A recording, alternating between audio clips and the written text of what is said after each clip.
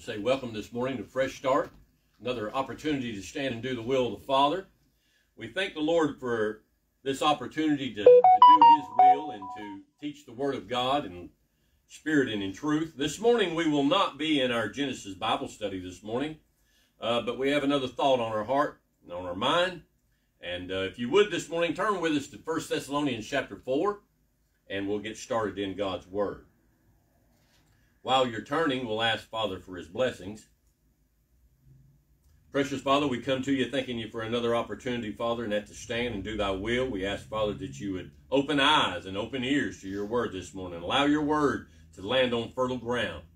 And Father, let it prosper so that many would be aware, Father, of these things that are coming in this near future. Father, we love you and we thank you for all that you do and all that you teach. In the precious name of Christ I pray. Amen. We have a thought this morning about, I have been speaking with a lot of different people over the last month per se, and many people are still so stuck on a rapture theory. And we know that a lot of the scriptures that we'll be using this morning, the students of God's Word that understand God's plan and that are prepared, these are familiar scriptures, and it won't be something new to you. But we have need to bring out some things, and we just ask that the Lord be our helper, amen? And that we do our best to try to convince those that are stuck in a slumber. But we ask that you follow along with us this morning in 1 Thessalonians Chapter 4. And now, this is the scripture that a lot of your raptionists will use. They'll use this scripture proclaiming the coming of the Lord. And they proclaim that where Christ would come, well, I guess pre-advance to his coming, and the Word doesn't teach us that. The Word teaches us actually just the opposite. But where man's traditions have come in, and where man has taken God's Word and twisted it, instead of conforming to the words like it ought to, it's important that you take a Strong's Exhaustive Concordance and you utilize it when you study, where to help you to understand the words that have been translated from the Greek or from the Hebrew and been translated into the English. And the words have a way of losing meaning. And it's important that we get the meat of the Word. We understand exactly what Father is trying to tell us. You see, Father has prepared for us a way and that's of protection during this hour of temptation, during this great tribulation to come. But if one doesn't know how these events will transpire, then they will be very vulnerable to the Antichrist and to his horde of angels that will come with him. And it's important that we teach along these lines. You say, well, is that what the Church of Smyrna and Church of Philadelphia taught? Well, they teach exactly whom the Kenites are. And it's important that we highlight and understand who the Kenites are, and then how these angelics are going to come and when they're going to come. But if you'll turn with me to 1 Thessalonians Chapter 4, we'll start our reading in verse 13. In verse number 13, it says, "But I would not have you to be ignorant, brethren, concerning them which are asleep, that ye sorrow not, even as others which have no hope." What Paul is doing here, he's, after the first 12 verses, he's speaking there about how that they ought to conduct themselves as believers and the hope that they have in Christ. But he also, when he gets into verse 13, Paul's now removing the fear that comes to an unbeliever. He wants to bring out exactly how the dead are taken and where they are. And that's what the scripture here is about. It's not set in place to exhort a rapture theory. These scriptures are made for you to understand. This scripture here is to understand exactly where the dead are, where those loved ones that have gone on before us, where they are, and what they will be doing, and what their position will be at the coming of the Lord. So it says again, he says, I would not have you to be ignorant, brethren, concerning them which are asleep. Now this word asleep in your Strong's, in the Greek, it's 2837. And it means to decease. And that's exactly what it means. Those that have deceased, and he says that you sorrow not, even as others which have no hope. He's talking about the Gentiles. These Gentiles have no hope. They have no understanding that the soul of a man continues to live even after the flesh body is gone. Even after one has lost their life. Ecclesiastes 12:7, the Bible tells us that the spirit goes directly back to the Father. How quick will that happen, Brother Randall? Man, I mean to tell you, it's instant. It's right at the very instant that they give up the spirit, that they go back to the Father. And they're not out in the ground. They're not in a hole in the ground, out into the weather and the things of that nature. And I believe that's what Paul was trying to convince the people of Thessalonica of that they should have hope and believe. Now he says in verse 14, for if we believe that Jesus died and rose again, this is our example, even so them also which sleep in Jesus will God bring with him. When God comes at the last trump, when Christ comes at the last trump, at the seventh trump, in other words, the furthest trump out, when Christ comes, these will come with him, those that are in Christ, those that have known the Lord and had repented up to the day that they had deceased and they were prepared in that to live in the kingdom with the Lord. You say, well, where is that at, Brother Randall? Well, the Bible teaches us that in the book of the Revelation, in chapter number 11,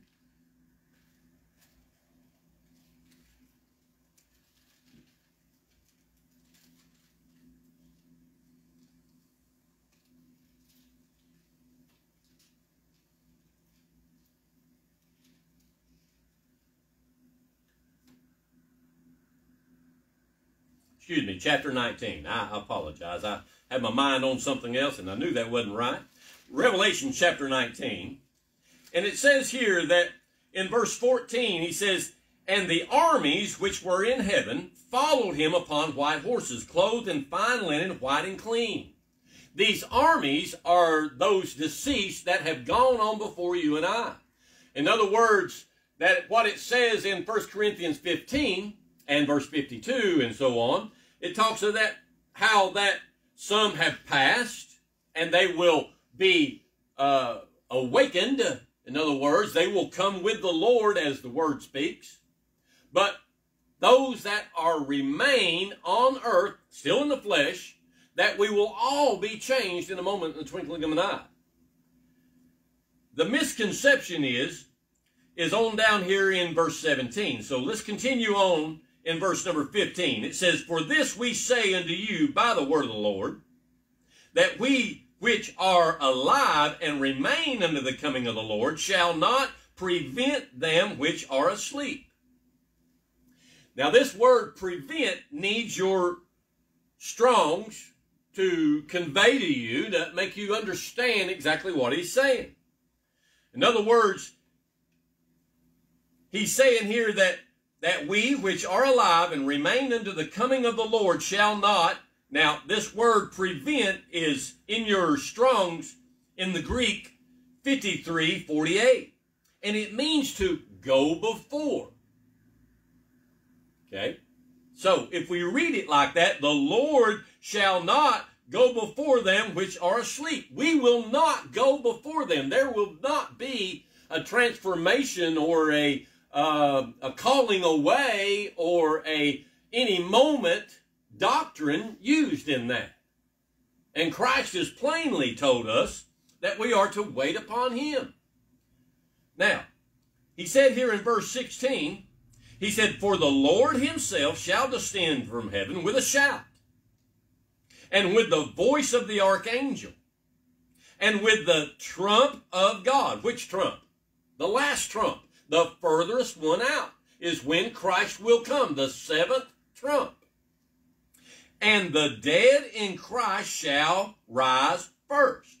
Why would they rise first, Brother Randall? Why wouldn't it be more important to, take those that's on the earth first? Well, first and foremost, we're not going anywhere. The majority of the people believe that they're going to a faraway star, or they're going to go off into the galaxy and live in a kingdom. The kingdom of Christ Jesus, the 1,000-year reign of Christ, the millennial reign of Christ Jesus, will be right here on terra firma, right here on earth. This is what God had planned from the beginning. And why somebody would want to believe that they're going to go somewhere when the scriptures plainly tell us that we will be here in the kingdom of Christ. Now, he said here that the dead in Christ shall rise first. Why will they rise first? Because they are already with him. They are already with the Lord. In Luke's Gospel, chapter 16, it talks about paradise. And it talks about which side of the gulf one would be on, regardless which side. They are with the Lord. Now, those that are on the side where Abraham, the side of glory, these are those that will come with the Lord. They will come and fight with Christ. You say, will there be a battle? It won't be much of a battle. It won't be much of a need of battle. The battle will be before the coming of the Lord. The battle will be a spiritual warfare. And it will be for the election to prove that they have studied the Word of God. That's the reason why we are continuing. And you say, well, I believe I've heard this message before. It's not going to be the same message, but I have used these scriptures many times. And to bring out the understanding of when the Lord will come. The biggest confusion of people today is that they listen to man and they do not take God's word for what it says. First and foremost, listen to me and listen well. First and foremost, you must have a King James Version Bible. If you have anything other than a King James Version Bible, then you will be misled, because the words have been translated and changed to conform to an idea that the Kenites have brought out. Verse 17, he said, "Then we, which are alive and remain, shall be caught up together with them in the clouds to meet the Lord in the air, and so shall we ever be with the Lord." This is one of the most confusing scriptures to the raptionists, because they have heard through revival and through camp and through Bible school and through Sunday school how that this scripture is the one where we will all be called up in the air with the Lord. Let me take a moment and translate this for you. It says, "Then we which are alive and remain," in other words, still here on the earth, and that's where the raptionists make their mistake. He says, "remain and shall be caught up together." In other words, all of us, 1 Corinthians 15, will change in a moment, in the twinkling of an eye, called up together with them in the clouds. And what you see there, Brother Randall, they're going to the clouds. Hold your finger right there for just a moment. And if we look at Hebrews chapter 12, I want to give you a lesson real quick on the word clouds. Now, what Paul has done,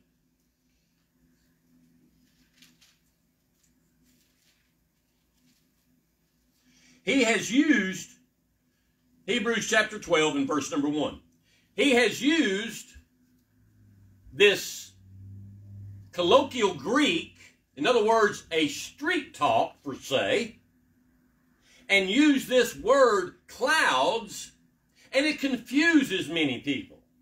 Now, it's not meant that to be confusing. Paul didn't do it to confuse anybody, but he has also used this same concept in Hebrews chapter 12 and verse number 1. He said, wherefore, seeing we also are compassed about with so great a cloud of witness, let us lay aside every weight and sin which does so easily beset us, and let us run our with patience the race that is set before us. In other words, this cloud, have you ever seen a marathon? Have you ever seen a bunch of people gathered together to getting ready to run a marathon race? That's what it is. It's a large group of people. And that's what this word cloud means. A large group of people. So he says here back in 1 Thessalonians 4 and 17, he says, then we which are alive and remain shall be caught up together with them. In other words, we will all be together, this great large amount of people, to meet the Lord in the air. Now you see there, Brother Randall, we're going in the air. We're going to all go up in there to the air. That's not what this scripture is saying. This word air in the Greek is pneuma. And it means breath of life. In other words, we are going to be in the Spirit. We are no longer going to carry this old flesh shell around. We are all going to be in the Spirit. So, now that we've got this out of the bag, we're going to say it again. It says, then we which are alive and remain and caught up together with them in this large group of people to meet the Lord in the breath of life, so shall we ever be with the Lord. In other words, you'll never put back on this flesh. You'll never have need for this flesh again. And that's all he's saying. In verse number 18, he said, wherefore comfort one another with these words. This words should be comforting. The words that Paul has used should be a comfort to you, to let you know that there's not going to be in any moment doctrine. You're not going to be standing there working or doing whatever and all of a sudden just be gone. That's not going to happen that way.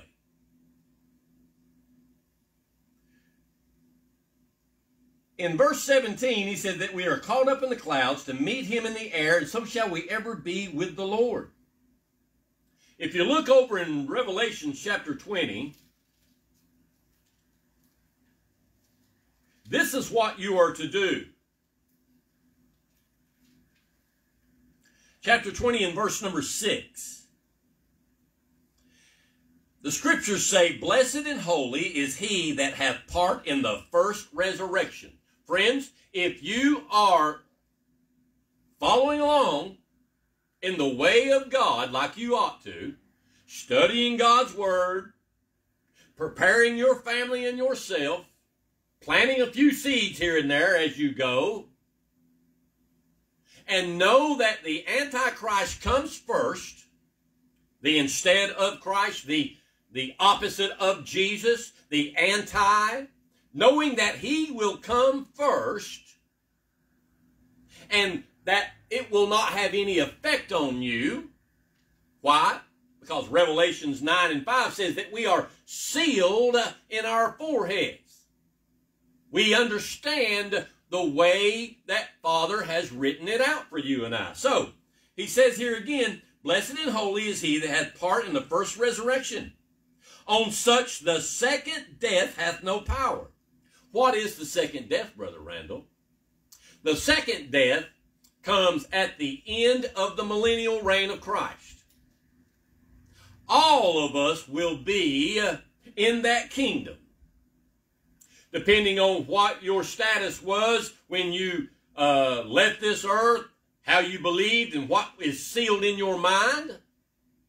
will determine whether or not you are part of this first resurrection. Now he says here, and on such the second death hath no part. Those that are found unworthy after the millennial reign of Christ. In other words, after 1,000 years of teaching and that 1,000 years of discipline, meaning that 999 years, I said that just because that's what we are looking at in a barometer. The majority of the time that we are there with Christ in the millennial, Satan will not be there. His horde of angels will not be there. And he will not be there. The only time that he is there is when he is loosened for a season. And that to tempt those one more time, to draw one more time, the wheat and the tares, the separation of, he will draw one more time and try to get those who have no desire to follow God's ways. And he will take them, and they all will be, well, what the Bible says here, and the second death hath no power, but they shall be priests of God and of Christ, and reign with him 1,000 years. So we see here in 1 Thessalonians that the raptionists have got this all twisted around. And they've got people believing in a false hope. Believing in something that, well, is not going to happen.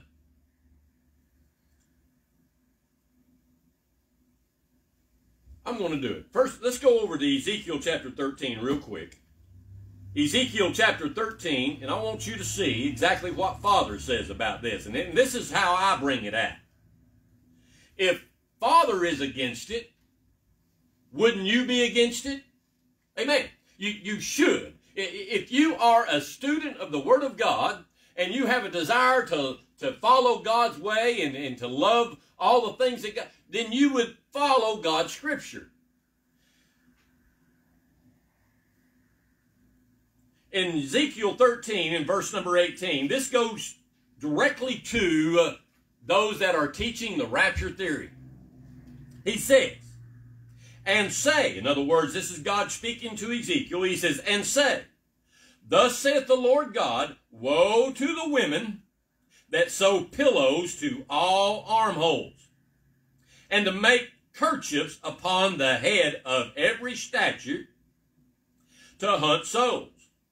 Will you hunt the souls of my people, and will you save the souls alive that come to you? In other words, he's saying here that woe unto the women. Women, an example of the bride of Christ. He's talking to the bride of Christ. Those that have accepted Christ as their personal Savior. That's who he's talking to.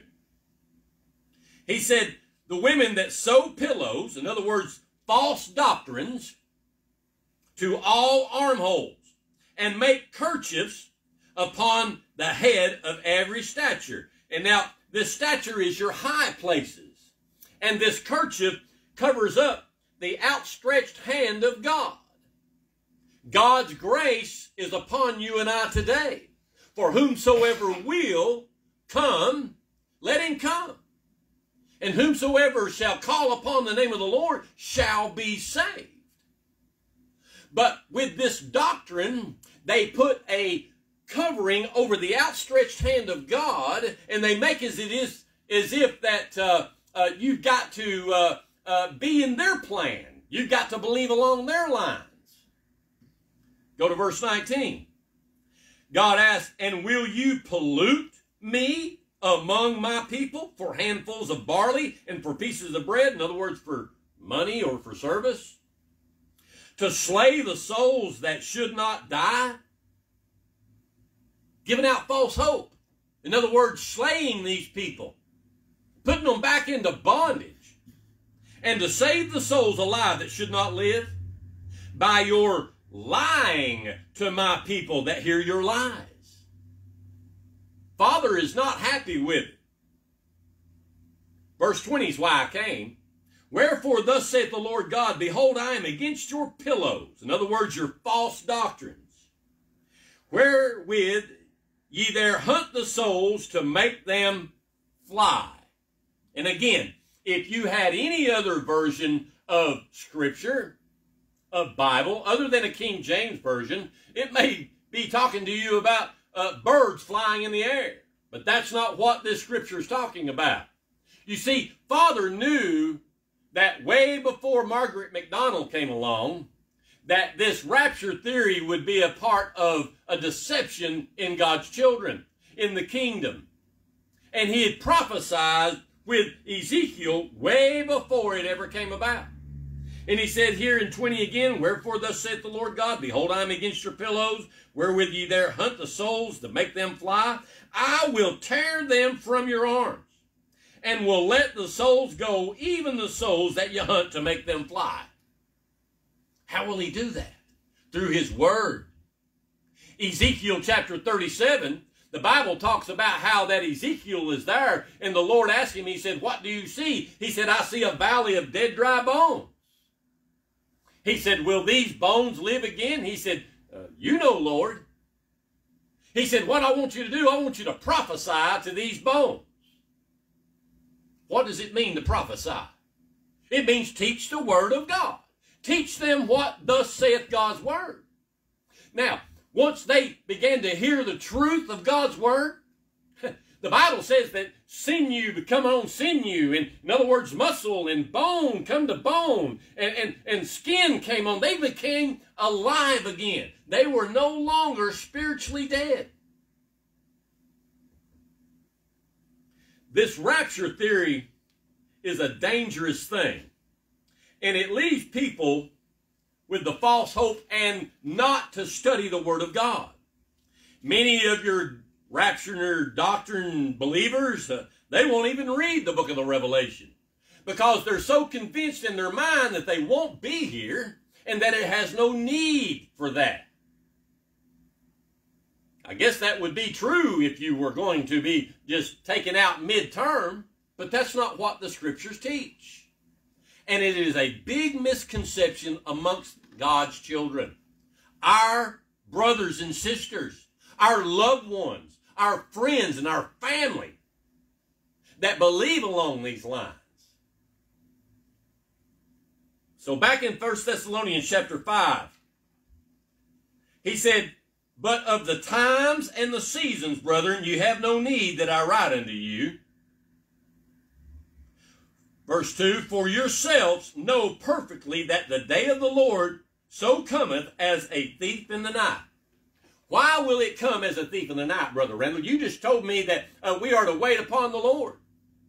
It'll only come as a thief in the night for those that are not prepared for the coming of the Lord.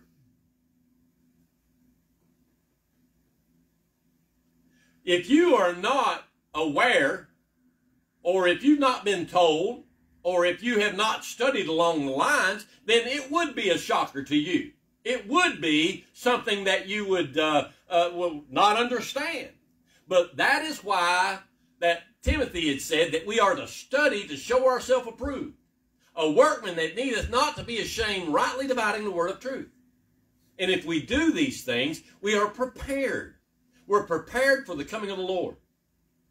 Now, verse number 3, he says, for when they shall say peace and safety, then sudden destruction cometh upon them as travail upon a woman with child, and they shall not escape. Excuse me. This peace and safety is spoken about in Daniel chapter number 8. Let's look. Daniel chapter 8.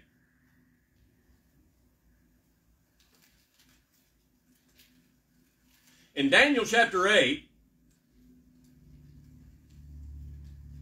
in verse number 25,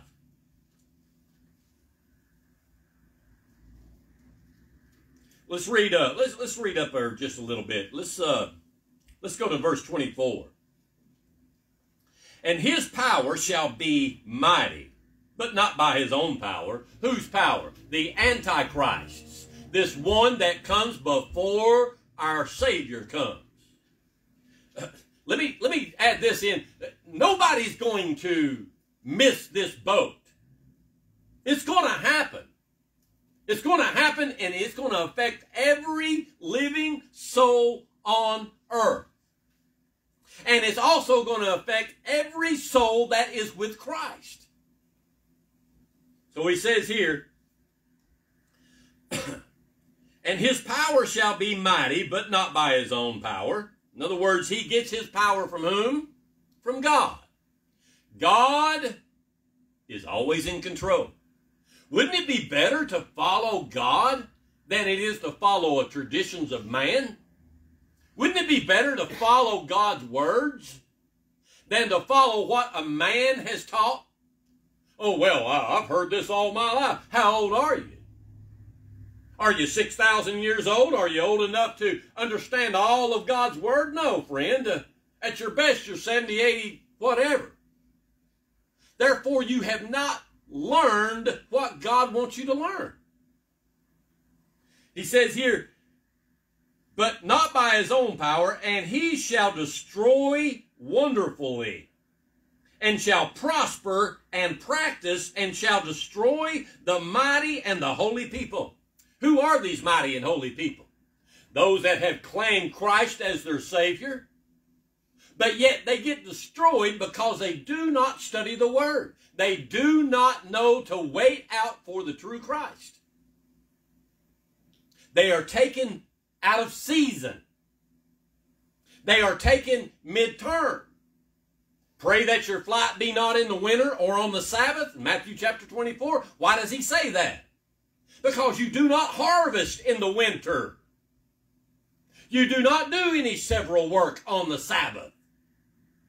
So you pray that your time comes when the harvest is full. When it's time to take. That's what Christ does when it's time. Verse 25. And through his policy also he shall cause craft to prosper in his hand. And he shall magnify himself in his heart, and by peace shall destroy many. Did you see that? The peace that he will call is exactly what we've read here in 1 Thessalonians Chapter 5 and verse 3. It says, for when they shall say peace and safety, then sudden destruction cometh upon them as travail upon a woman. In other words, the labor pain, the pain that comes. Why is that? It's because they did not wait upon the true Christ. When the Antichrist comes, he will be supernatural. Lucifer will be supernatural. And he will be able to do miracles in the sights of men. He will be able to call down fire from heaven in the book of the Revelation. He'll snap his fingers and these things will all come about. It will amaze the people of the flesh that have never studied along these lines. But for God's election, God's chosen, those that have studied, it will not be a shocker. It'll only be an event that we will mark off the calendar and prepare ourselves for the next event coming.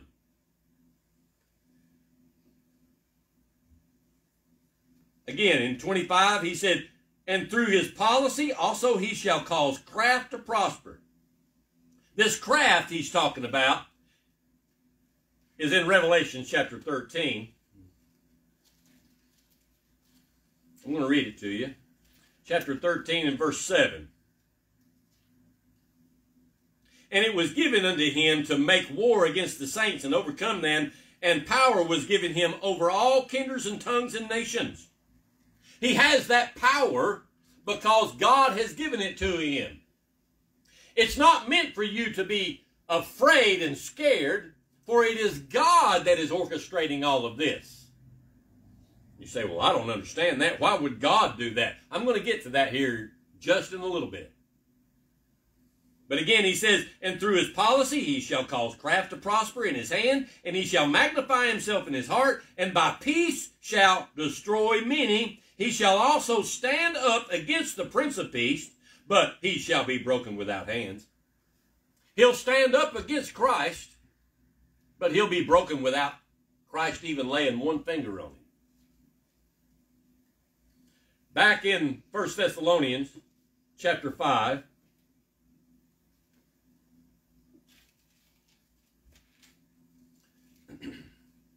we see that this peace and safety is nothing more than a lie. Because there will not be any peace and there will not be any safety until the kingdom, until Christ comes. Now, the biggest misconception is that people will believe through his revival that they are in the kingdom. They will believe that they are in Christ's kingdom at that time.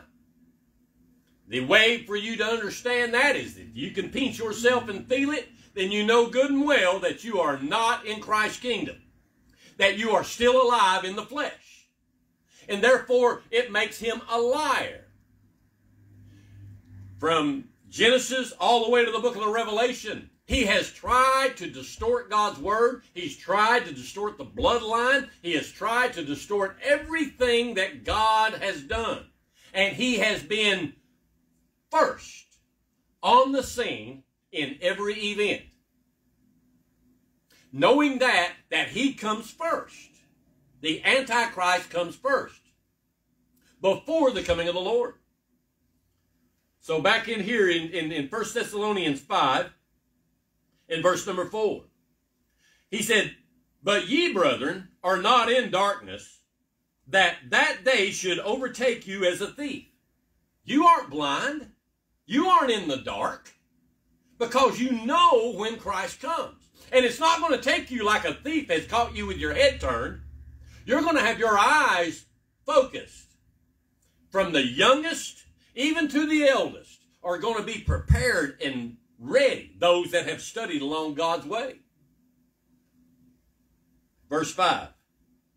He said, "Ye are all the children of light and the children of the day. We are not of the night nor of darkness." We have nothing to do with darkness. We are not of Satan.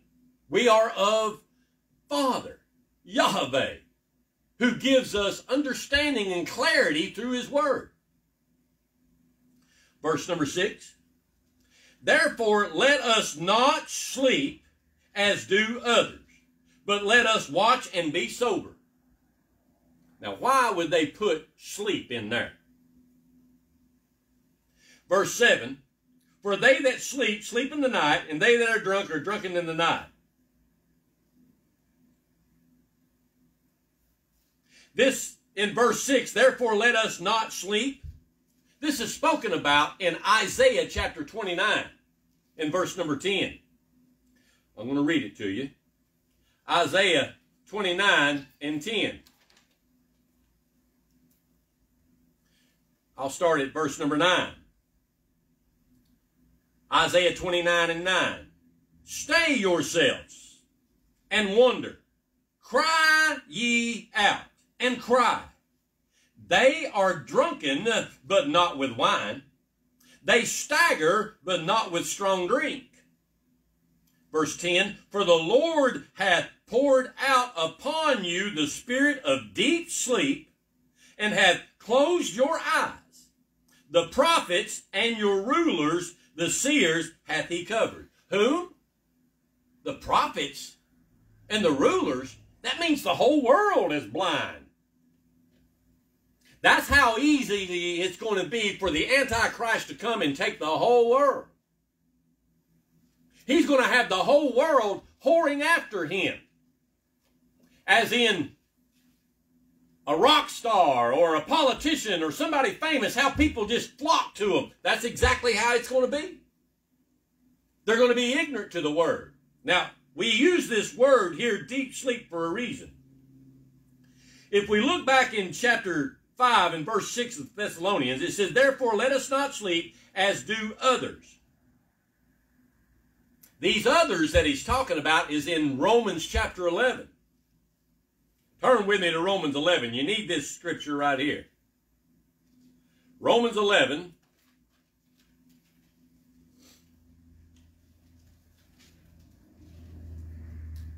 And we'll start about verse number 7. It says, "What then? Israel hath not obtained that which he seeketh for, but the election hath obtained it." That's you, my friends. You have obtained the understanding. You have obtained the Word of God. You have been through the course of teaching, and you know how these events transpire.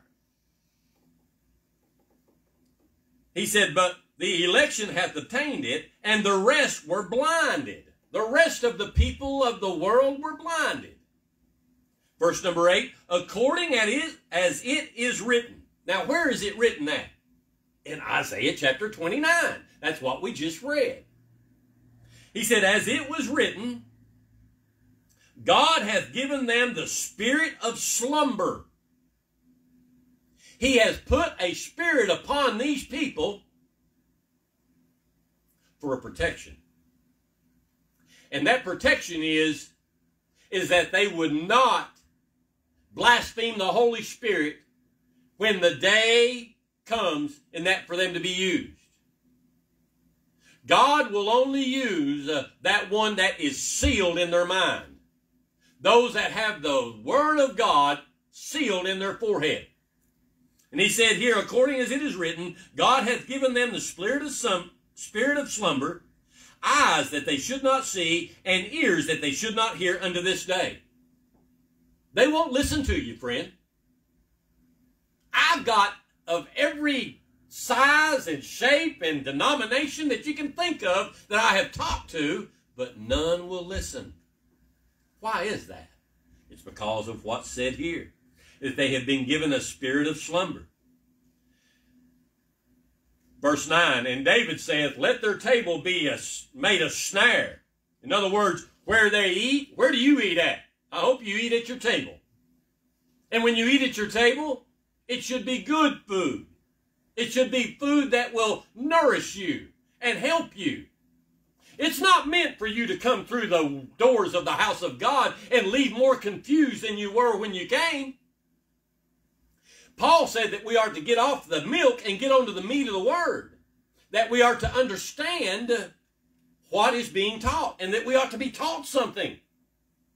When you are vibrant and you are alive and you are taking in God's Word, it's a blessing, my friend. It's something that, your spirit longs for. So he said, David said, "Let their table be a snare and a trap and a stumbling block and a recompense unto them." That stumbling block is where they get fed. He said, let it be that. Let it be that way to them. Verse 10, "Let their eyes be darkened, that they may not see, and bow down their back always." That load gets very heavy if you're not in tune with God's Word. It gets real heavy at the end. So back in 1 Thessalonians 5, he says, again in verse number 6, "Therefore let us not sleep as do others, but let us watch and be sober. For they that sleep, sleep in the night, and they that be drunken are drunken in the night." Remember Isaiah 29? He said that they're drunken but they haven't been drinking. They stagger, but they're not intoxicated. They slip and they slide and they do not understand because they will not allow God's Spirit to teach them.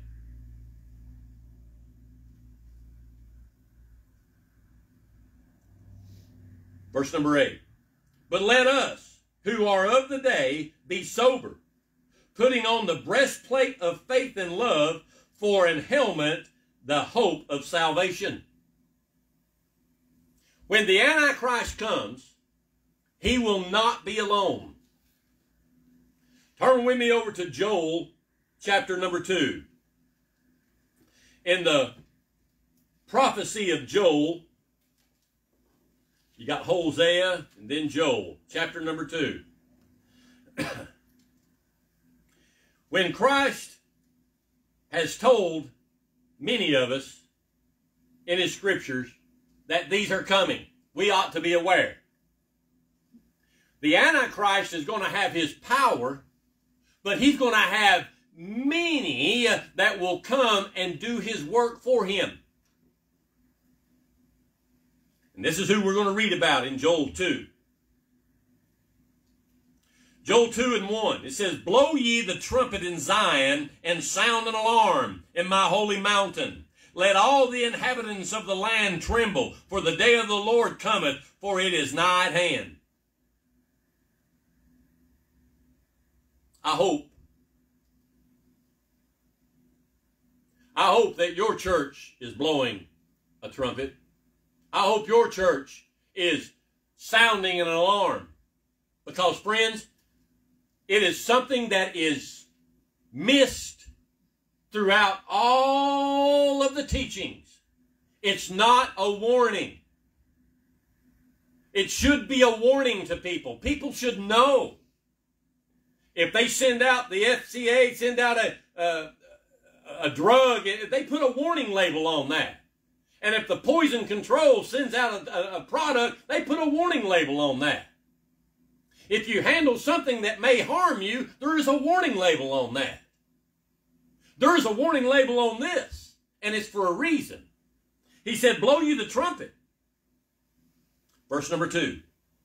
He said, a day of darkness and of gloominess, a day of clouds and of thick darkness, as the morning spread upon the mountains, a great people and a strong.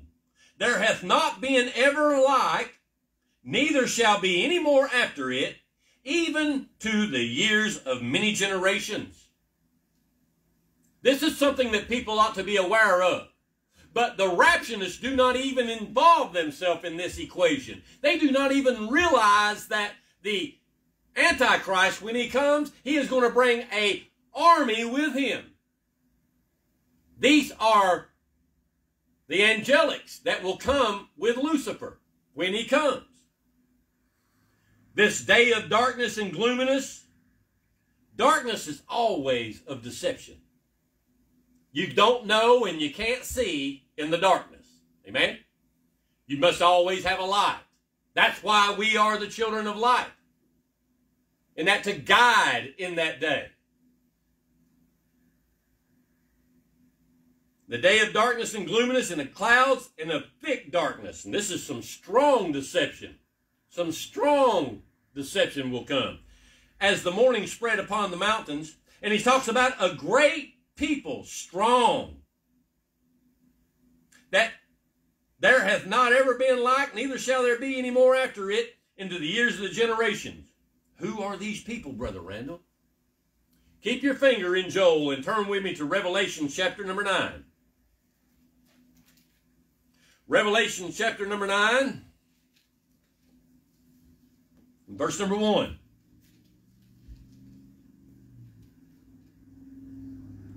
He said here in verse 1, and the fifth angel sounded, and I saw a star fall from heaven unto the earth, and to him was given the key of the bottomless pit. Verse 2, and he opened the bottomless pit, and there arose a smoke out of the pit, as the smoke of a great furnace, and the sun and the air were darkened by reason of the smoke of the pit. The supernatural happenings.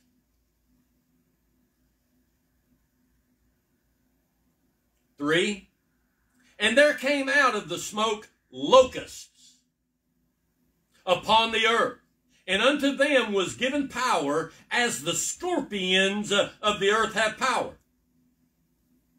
Now, he's not talking about locusts, insects, and he's not talking about scorpion insects invading the world. He is saying that these supernatural angelics, when they come, they will come in such a great number that it will appear like locusts. And they will devour everything in their sight. And the scorpions, he brings out this in the scorpions, this is in Ezekiel chapter 2, how that these scorpions, when they come, they will supernaturally paralyze their victims. Those who do not have the seal of God in their forehead. Those who are waiting on a rapture theory. You see, that's what the Antichrist will be preaching at that time. He is going to come with a loving idea of saying, you know, there are so many that are not on this ban. What I want to do is wait out a little while before I rapture you away. And I need you to go to your family and go to your friends and do all you can to persuade them. And that's exactly how they will be deceived.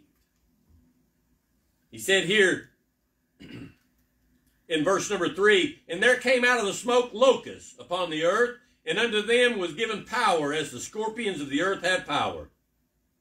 4, and it was commanded them. Who is their commander?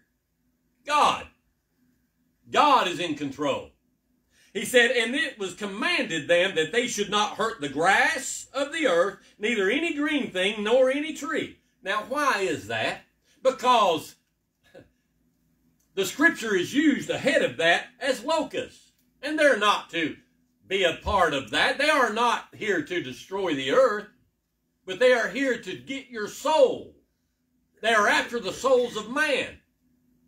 He said, any green thing nor any tree, but only those men and women and children which have not the seal of God in their foreheads. What is the seal of God, Brother Randall? It's where God teaches you the Word through His Holy Spirit, and it seals it in your mind.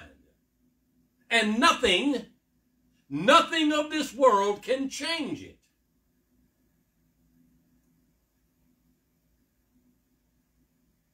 Verse 5, and to them it was given that they should not kill them, but that they should be tormented 5 months. And their torment was as the torment of a scorpion when he striketh the man. The torture. So back in Joel chapter 2, we see here that in verse number 5, let's go back to 4. It says, the appearance of them is as the appearance of horses. In other words, power. And as horsemen, so shall they run. 5, like the noise of chariots on tops of the mountains shall they leap.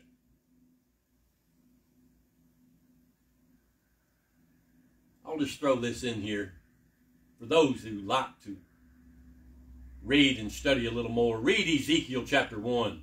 See how God came. It might enlighten you to believe how they will come. It says, the noise of the chariots on top of the mountain shall they leap, like the noise of a flame of fire that devoureth the stubble, as a strong people set in battle array. Verse 6, before their face the people shall be much pained. Did you see that? Who's going to be much pained? All of those who have not the seal of God in their forehead. They are tormented for 5 months. Tormented in what way? Tormented in not knowing the truth and listening to lies. He said, before their face the people shall be much pained, all faces shall gather blackness. This blackness is the paleness in their face. When they realize what they've done, that they have went for the wrong Christ. Many of your raptionists today know that they are to be true to Christ. They know that they love the Lord, but yet their doctrine is turned around because they will not listen to God's Word. They would rather listen to traditions of man. They would rather listen to the man behind the podium than listen to God's Word. That's why I don't want to take any credit for it. I'm reading what thus saith God's Word, and doing my best to comply with what the Scriptures give in the Hebrew or in the Greek. That's the only thing that I am here to do, is to teach. Verse 7, then they shall run like mighty men. They shall climb the wall like men of war. And they shall march every one on his ways. And they shall not break their ranks. This is a very disciplined military. A very disciplined army. They won't break their ranks. Kind of like what God said about the house of Rechab. How that they were disciplined. Verse 8, neither shall one thrust another. They shall walk every one in his path, and when they fall upon the sword, they shall not be wounded. What sword are you talking about, Brother Randall? Are we going to be able to kill them? No. You ain't going to be able to kill them. What he's talking about here is in Revelation chapter number 1.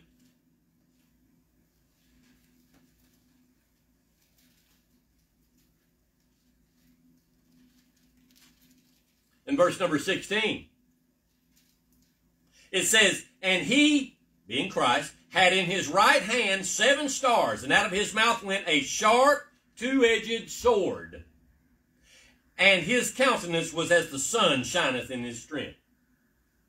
This sword is the word of God. So in other words, when an election were to come up against one of these and try to put them in their place by using the word of God, it will not have any effect on them.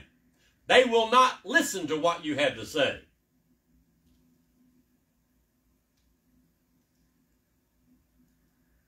Verse number 9. Then they shall run to and fro in the city. They shall run upon the wall. They shall climb up upon the houses. They shall enter in at the windows like a thief. Who are you talking about, Brother Randall? Turn with me to Jude. That's right before Revelation. Jude. The book of Jude.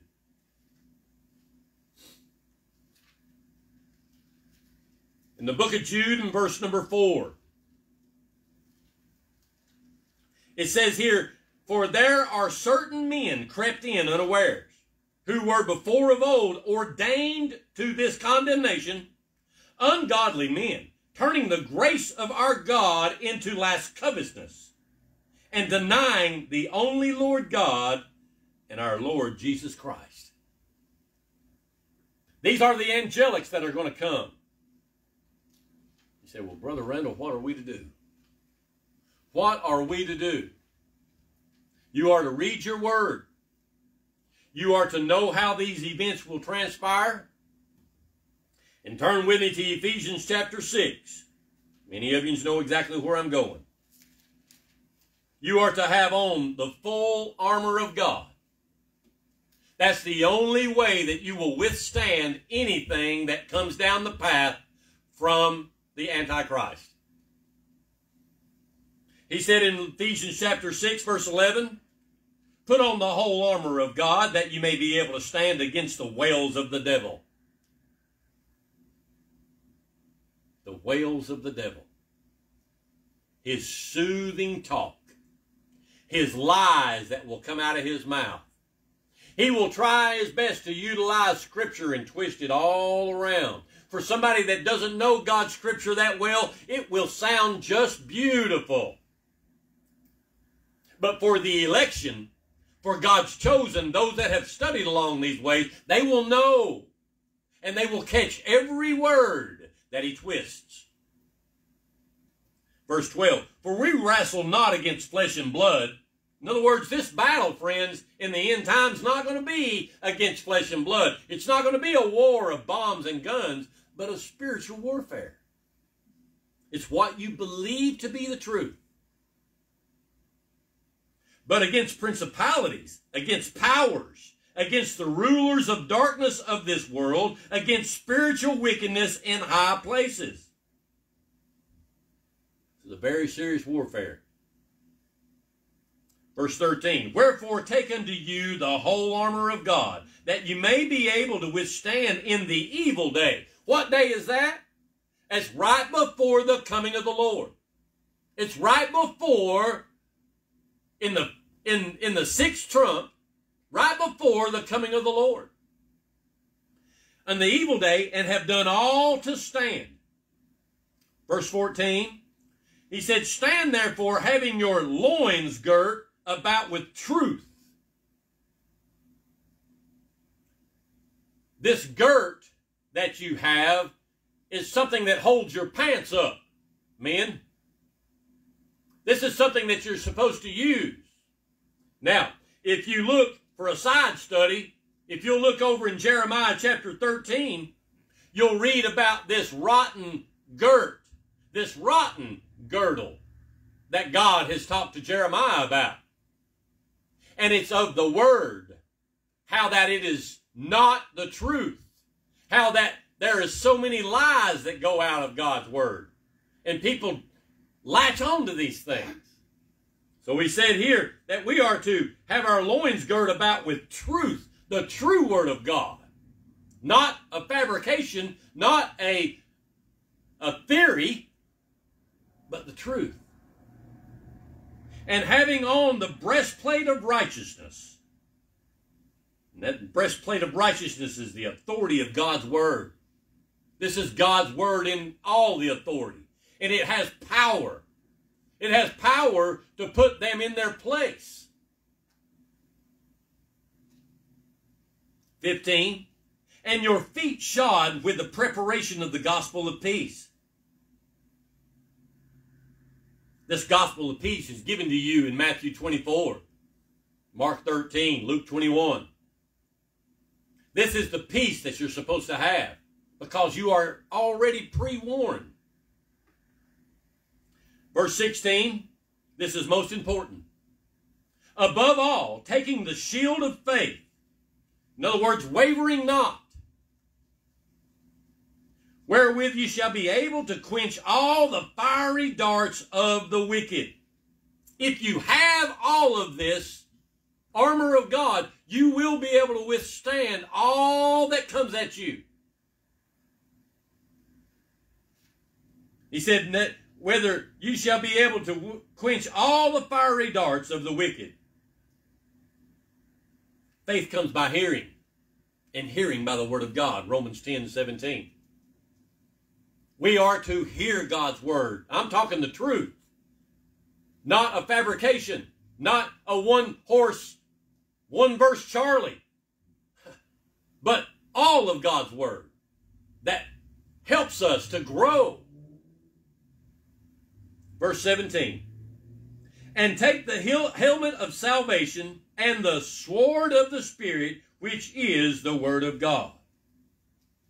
It is God's word that will protect you. It is the most important thing in a man's life today. People are all concerned about their 401ks and all this retirements and how these things are going to, friend. If you put as much energy in God's word as you do in the things of the world, then we would have a whole lot more that are prepared. Verse 18, he said, praying always with all prayer and in supplication in the Spirit, and watching thereunto with all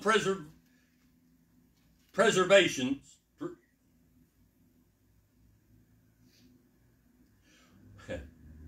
and watching thereunto with all preservance and supplication for all saints. In other words, making it ready, making it available, having it available at that time is what is most important. I wanted to bring out this morning something that would be helpful to the people. Many have heard this along these lines. Many are prepared and studied along the lines that Father has laid out for you and I. But I continue to see many that have heard somewhat of God's word, but they do not take it for granted. They do not take it serious because their minds are stuck on a rapture theory. I hope this morning that the scriptures that we've used have been a help to you. Our prayer is that God shaken and wakes up many people through His Scriptures, through His Word, and that Ezekiel 37 comes to mind, that many people will stand upon their feet on that day and be prepared for the Antichrist. Many other places I could have went this morning, but for the lack of time, we're going to cut it off right there. But I thank you again this morning for listening and being a part of our service. We are entering into our holiday season, and many people are preparing themselves for this holiday season. And our gift to you was the scriptures that we used this morning, the truth of God's Word. We pray it's been a help to you. Let us bow our heads. We're going to pray this morning. Yahweh, we come to you thanking you for another opportunity. We ask, Father, that you put this word out, Father, that many would come to know the truth, and that they would at least consider your words, not mine, but your words, Father, in your scriptures, that they may learn and know and be prepared. Father, we love you and thank you again for all that you do. Go with us now, lead and guide and direct us, Father. Until the next time, in Jesus' name, amen. Amen. You may